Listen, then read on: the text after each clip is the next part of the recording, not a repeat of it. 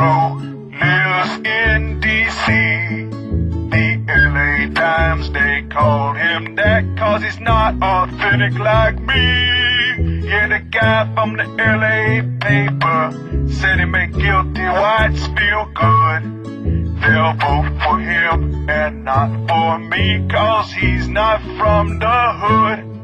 See, real black men like Snoop Dogg or me or Farrakhan have talked the talk and walked the walk, not coming late and won.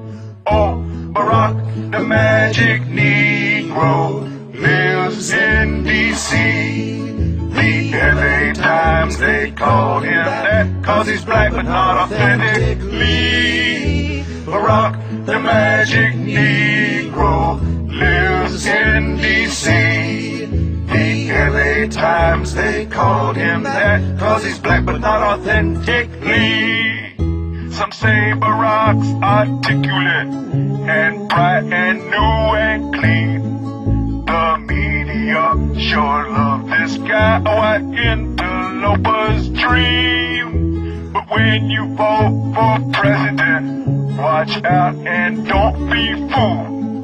Don't vote the magic Negro in, 'cause I won't have nothing after all these years of sacrifice. And I won't get justice.